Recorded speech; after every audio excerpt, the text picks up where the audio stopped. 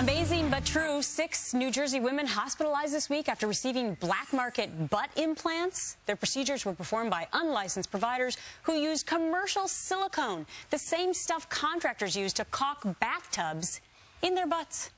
How can you prevent this sort of thing from happening? We're joined by Drs. Jennifer Walden, Michelle Yagoda, and Yael Halas. Good morning to all 3 of you ladies.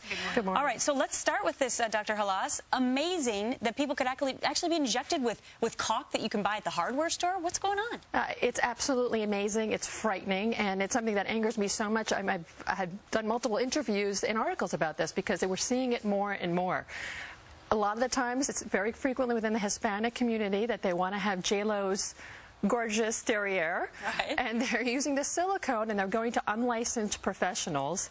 Commonly, these people claim to be doctors in another country, or they claim to be assistants working in doctors' offices, and they promise and swear that the product is real, but it's actually silicone that they picked up at Home Depot. I can't imagine the effects of that, but that's what you're seeing, and you try and then provide care to these people who've gone through this. We're on a monthly basis, we're seeing infections, we're seeing gross deformities, and not just in the buttocks, but in the face. Wow. And it's really traumatizing, and these people are just victimized by friends in hair salons and manicure parlors. All right, Dr. Walden, let me bring you into the next topic, because a woman now claiming she has 4 breasts after having breast implant surgery. Could that be true?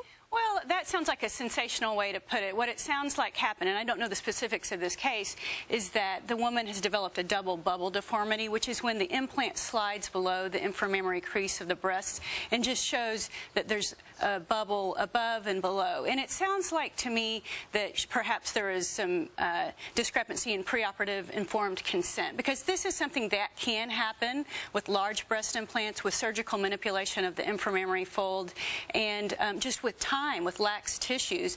And so this is a complication of breast implant surgery that the average patient just probably hasn't heard about. All right, Dr. Yagoda, there's been another liposuction death at one of these so-called spas. What goes on there? Are they real physicians there? Oftentimes they're not, but it's important for a patient to realize that the state gives a doctor a license to practice medicine and surgery, and that doesn't necessarily mean that the doctor's experienced. There are 4 approved pathways to go into plastic surgery. One is general surgery. It tends to go, the people who train in that tend to go into general plastic surgery.